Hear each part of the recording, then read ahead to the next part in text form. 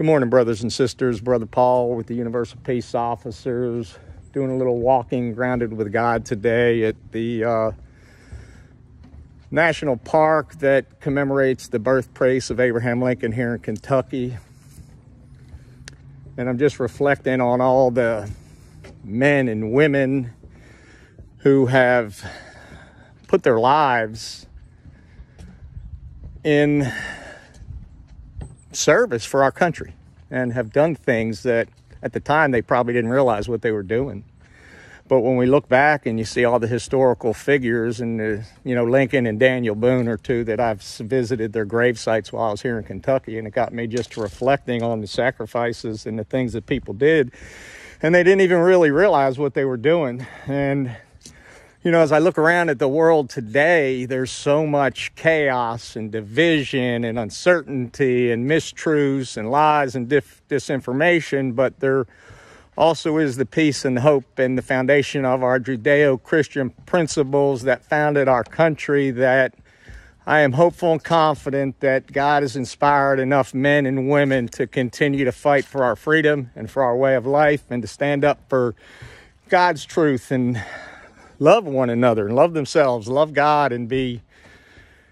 part of the process to help us to stand for the freedoms and the way of life that has been established by the founding fathers of our country, who were, in my opinion, inspired by God to provide us an opportunity to live as free people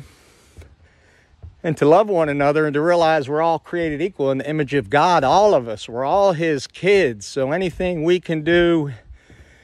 to encourage and remind people that we're all together in this, and we've got to stick together, and we can't let whatever forces of evil that are above everything that's creating this chaos and this darkness. We need to stand together for love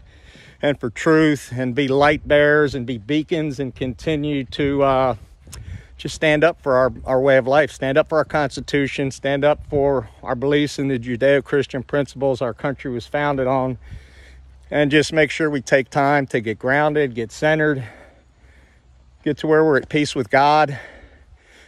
peace with ourselves, so we can be at peace with other people.